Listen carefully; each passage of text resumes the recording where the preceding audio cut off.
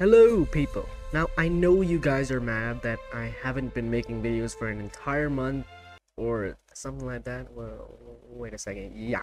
Ever since Hytale got delayed, I have made just one video paying tribute. And I'm sure you guys missed me a lot, and I don't doubt that. You must have 1,000 questions. Where's Ray?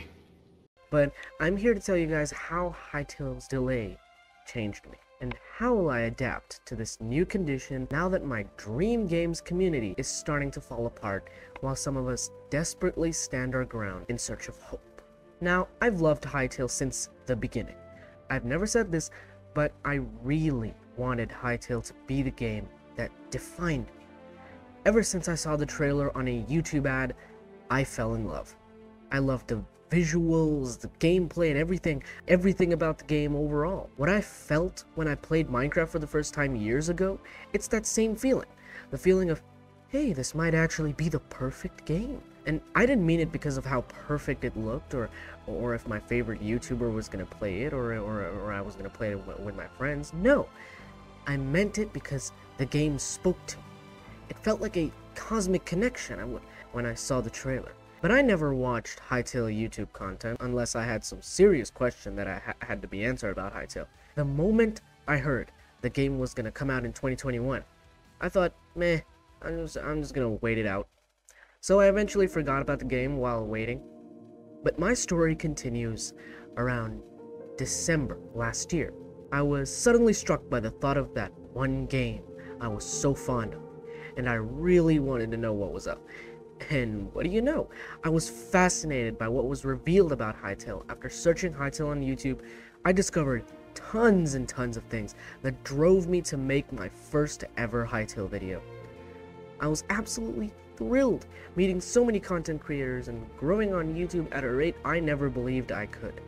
I felt committed that whatever adventures inside or outside of Hytale, it's only a matter of time until we finally get the game, as Hytale's expected release date was closing in. Then came the content drought. That was an age when all we got were screenshots from Hytale Twitter.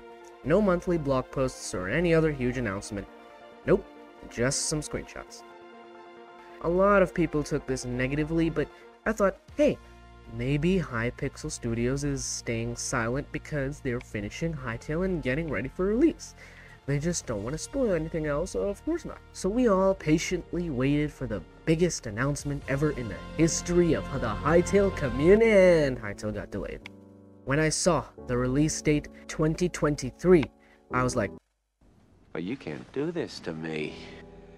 You know how much I sacrificed? it was devastating news for the Hytale community, and I thought, maybe I should make a fan trailer in case everyone lost hope.